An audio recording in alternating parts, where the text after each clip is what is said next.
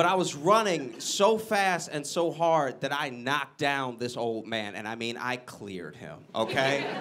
Normally I'd feel bad, but it's the closest my little body's ever come to football, so I was pretty excited. I was like, he might be dead. Look at me go.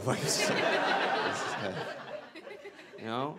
But I did feel bad, so I let the bus go. I helped him up to his feet. It was this old black man, and I even realized that he was blind, so I saw his stick. So I grabbed his stick. I put his stick back in his hand, and I was like, sir, I'm so sorry. I hope you're not injured. You know, you came out of nowhere. Please forgive me. And then this old blind black man went, get your hands off me, honky!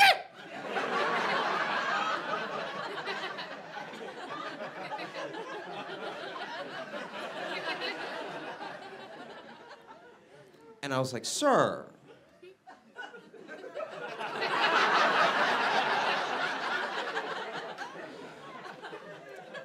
Sir, I'm black. I'm black like you.